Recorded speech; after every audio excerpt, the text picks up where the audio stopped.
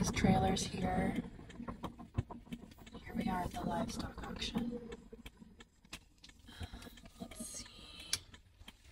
Doesn't look like I'm going to be able to park in here. This is really crazy busy. I did not expect this. Hi everyone, this is Amelia Perrin. I am AWHC's Investigations Manager. As part of my job, I run the Investigation into the Adoption Incentive Program, where me and my team of amazing volunteers track horses every day, or BLM animals, in kill pens. Tonight, I am actually here at the Eugene Livestock Auction. I'm here to check out the loose horse sale. And this is where, unfortunately, a lot of kill buyers will buy their horses. A lot of these loose horses that are going to be run through are older or injured, or people just no longer want them or need them, so they dump them here at the auction, where then they can be bought up. I know there's two pens of horses. There's a gelding pen and a mare pen. So I'm going to try to get some video of that before the auction starts at 7. We're going to see if there's any mustangs here that, you know, we wouldn't have been able to document as going through the adoption incentive program.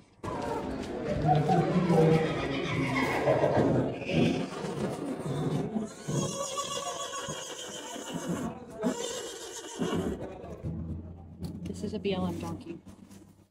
These are two BLM donkeys right here. So these are two donkeys that are going to go through loose horse. You can see this one's got a brand. So does that one.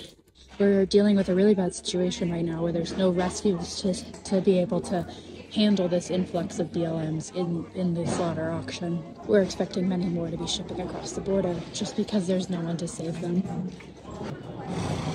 This sucks. This really sucks. The agency knows what's happening with the adoption incentive program.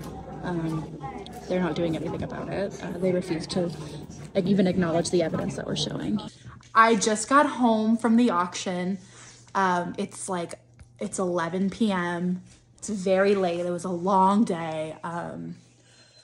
I wanted to go to show you the reality that so many of both, you know, our beloved wild horses and what our domestics go through, because it was really hard.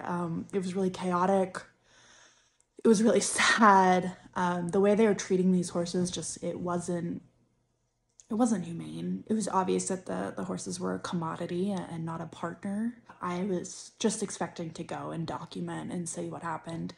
But I was walking around and I actually found two BLM donkeys, two adorable bonded burros. So I called a bunch of people and emergency executed a rescue, and I waited until the very last minute, and the auctioneer was like talking so fast. This is my first time at a live auction. I didn't know what to expect, and I've never bid before, so I rushed to the office, registered to bid, and it was so hectic. I looked into their eyes and they were so scared. I knew we had to save them, and I'm so grateful to be at an organization and work with other organizations like Montgomery Creek Ranch and Skydog Sanctuary, who all come together and stepped up for these two burros. And so I waited all night. They went last, and the auctioneer was just yelling, and I was bidding against someone, and I was bidding fast and furious, but I won the two burros. We saved them.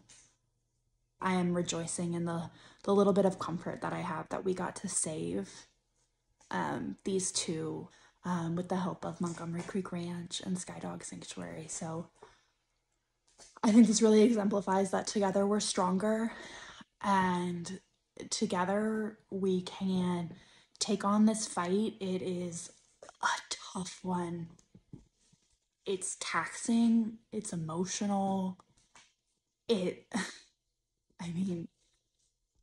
It's tough, but it's so worth it for these little victories that all are going to lead to a bigger victory. I have the titles for these burros, so I am now going to cross-reference them against all my records and my documents to see if they're adopted through the Adoption Incentive Program. They're unhandled, so I'm guessing they are, and they come in a pair.